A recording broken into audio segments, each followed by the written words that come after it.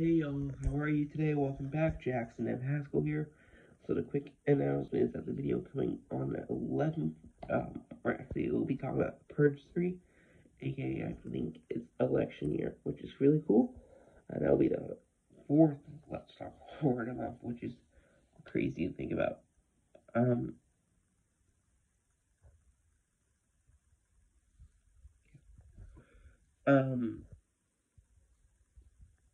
Sorry. In this video coming on the 10th, we're just talking about Battlefront, the old Battlefront from Star Wars.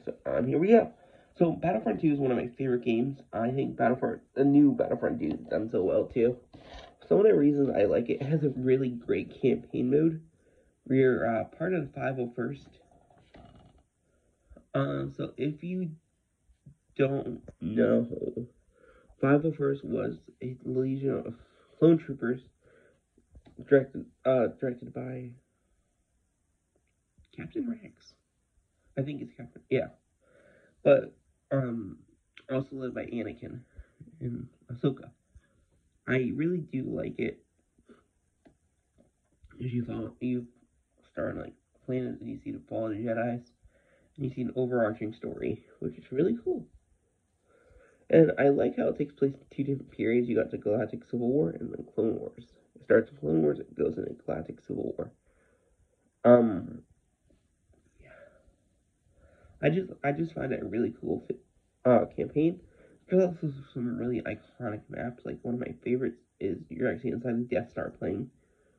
And they brought that map, but different. Feeling back to New Battlefront 2, same Jabba's Palace. You can battle in Jabba's Palace.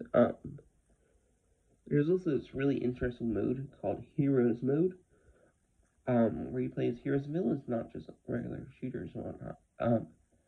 I used to play this game on Xbox as a single player. I still do. It's expensive game, but it's such an iconic game in Star Wars. Yeah, I don't know what really else to say. Later on, after this game, they would have had a game called Rogue Squadron 2. I hope you guys enjoy. Jackson and Haskell here, back again, and I'm talking about old Battlefront 2, the new one, the new version I'll be talking about on October 14th, which is really, really cool, and I'm super excited, and I hope you guys enjoy. Bye-bye.